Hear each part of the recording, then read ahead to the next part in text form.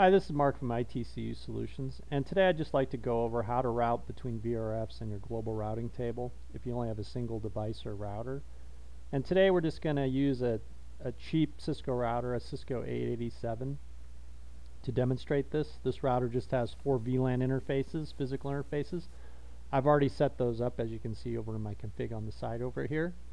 But what we're going to do is we need to set up tunnels in order to route across this. I can't just bleed routes using BGP, leak routes using BGP or something along those lines, because there's actually no physical, since we only have one device, there's no physical interface in order to target our routes to. So in our case, we're just going to create a couple logical tunnel interfaces, and this will give us targets to route our routes between the VRF routing tables and the global routing tables.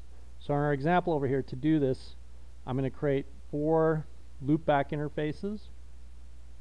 And you'll notice all the loopback interfaces are in the global routing table. This has to be done because the source and destination of GRE tunnels have to be located in a routing table where they can see each other. If one of these loopbacks was in one of the VRFs, they wouldn't be able to see each other, so they'd have no way to establish the tunnel. However, the reason this works is that one of the tunnel interfaces, one end of the tunnel, is located in the VRF, which then that tunnel interface can be used as my target in my routes.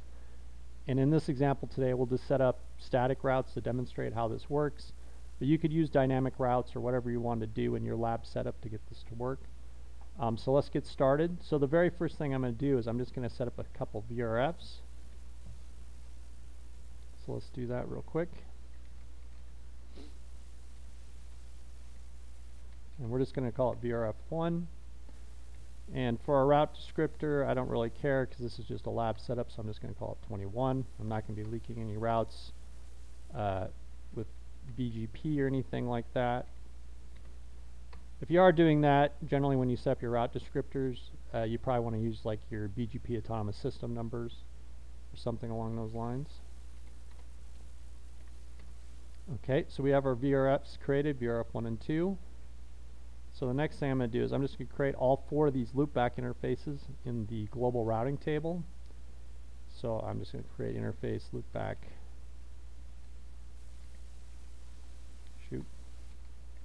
loopback 2,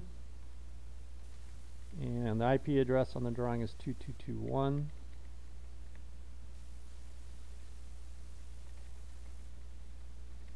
Okay, then we'll create loopback 3.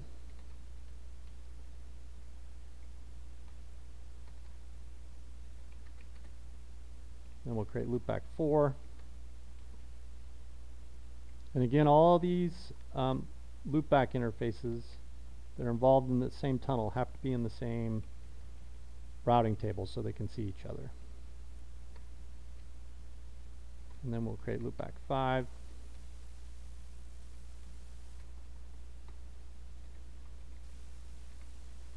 Okay. Now the next step is we have all these loopbacks created, so I'm going to create these tunnel interfaces. So I'll create the first one, tunnel 1. And let's see, he's going to be in our, I'm going to throw a description on here because he's going to be in VRF1, so I can keep them straight. Bandwidth doesn't really matter for this example, but I'm going to throw it in there anyways. And I'm going to add it to my VRF with the IP VRF forwarding statement. Whoop.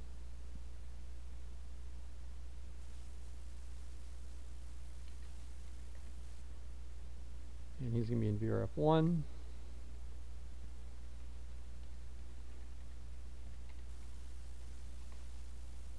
This is called 51.1. Okay.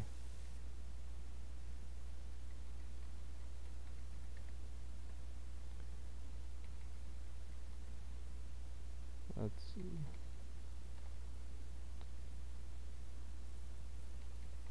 And here's the important part of the tunnel source. So since we're using tunnel 1, we're going to make the source loopback 2.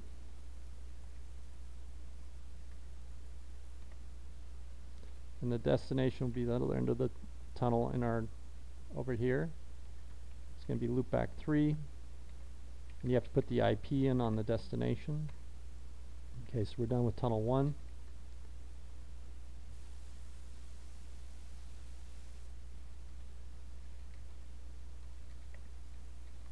Then I'm going to set up tunnel 2, the other end of that tunnel.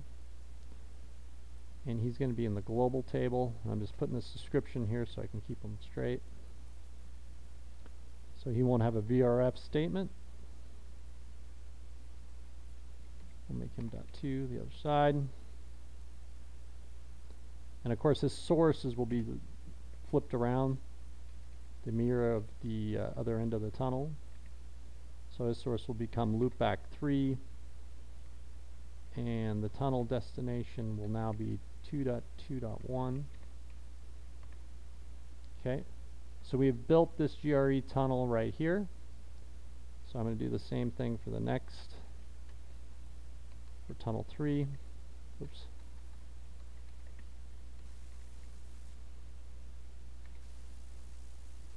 And he's going to be in VRF2, so I'm just going to grab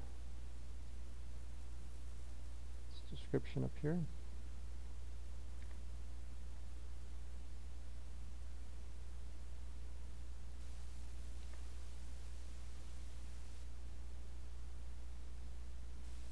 Since he's a separate tunnel, he can't be using this shared subnet. So we'll change that. And his source will now be loopback 4, as you see in the diagram over here. Oops. And his destination will be loopback 5, whose address is 5.5.1. And so we just need to build the other end of that tunnel. So it's going to be tunnel 4. Okay. Let's call it global again. Oops. He's going to be in the global routing table.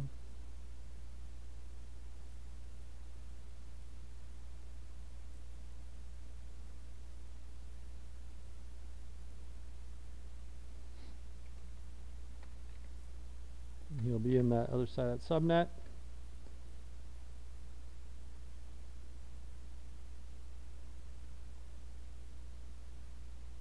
And let's see, what else do we need? So his source is going to be loopback 5, and his destination will be loopback 4. So we'll have both tunnels completely built. Now you could probably, instead of creating 2 completely separate, using 4 different loopbacks here, you probably could use one loopback and use MGRE, so you just have one tunnel point in your global routing table, but you'd have to use the mapping with the next hop routing protocol. And for what we're doing, I think this is just a simpler way to do it. If you had a ton of VRFs, so that might be the way you want to set it up. So okay, so we have our tunnels all built. The VLANs are here, we have our VRFs, and we utilized all of our loopbacks. So if everything's working, those tunnel interfaces should be up now.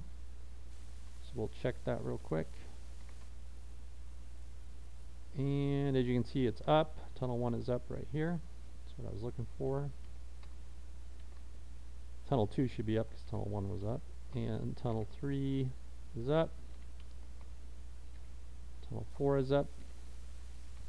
And also, if the tunnel is working properly, I should be able to ping the other end, the endpoint in the VRF, since I'm in my global routing table. So I'm going to see if I can ping this tunnel interface. It's in VRF1, and I can. And I'm going to do the same thing for the one in VRF2. This is a good sign. This is telling you that your tunnel is able to route traffic across there. Now, I can't ping anything, so if I try to ping VLAN 4, for example, it's not going to work because I don't have any routes in place right now, which is the next step to this. As you can see, this. Oh, wait a second. I might not have my VLANs in the VRFs. So let's do that real quick. Of course I don't, because I just created the VRFs. So let's add the VLANs to the VRFs.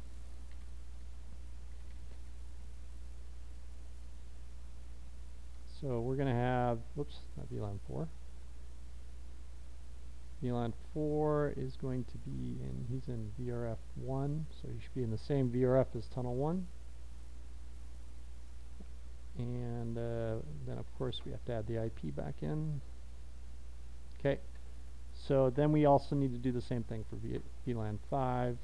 So add him to VRF 2, which should be the same as tunnel 3 in the diagram. And we have to add his IP back on as well. Okay, so I shouldn't be able to ping across that. You can see I don't, because I don't have a route.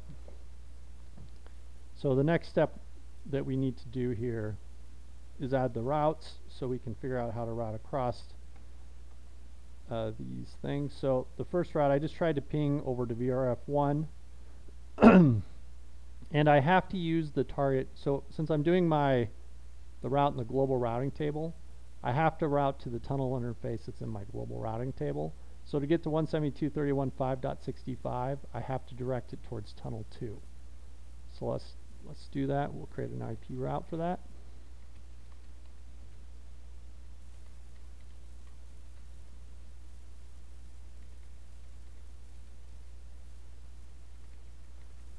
I guess I could have did a host route, but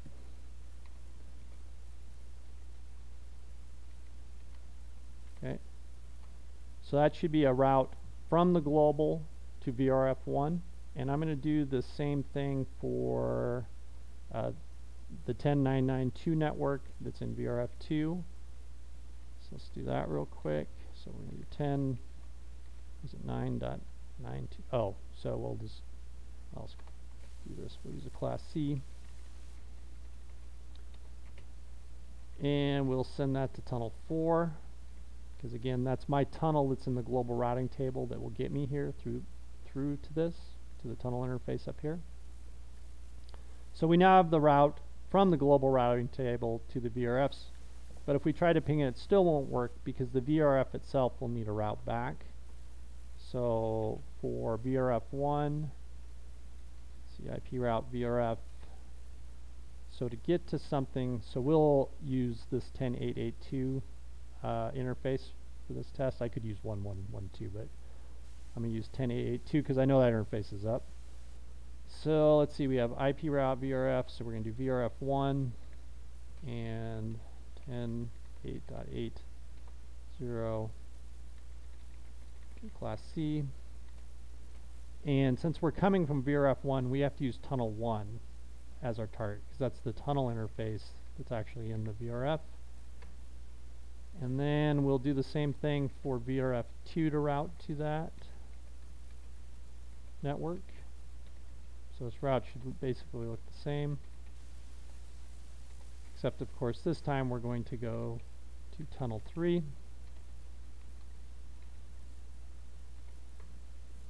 Okay.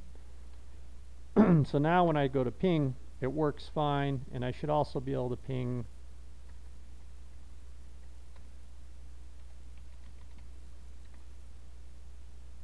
shoot, is that even the right IP? Yeah, oh, I have the wrong IP address. It's like I goofed up something, but it looks like it might just be the IP. Okay, so now I'm routing across. If I try to route back from the VRF itself, so if we do ping VRF, VRF1, and we ping to something, the 10.882 address. Oh.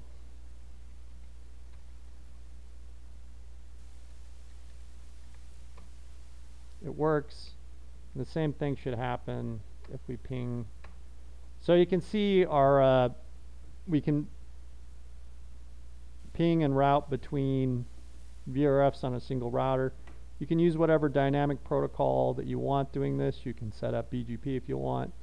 I just find this is a simple way, if I only have one device, to set these types, to get my lab working properly and it functions well. I can keep my clients separate, and whenever I need like a connection to the internet, I can just build a tunnel. I hope this helps some of you guys, especially anyone that's starting out and has a limited amount of equipment and would like to get a Cisco lab up and running. I hope everyone has a great day.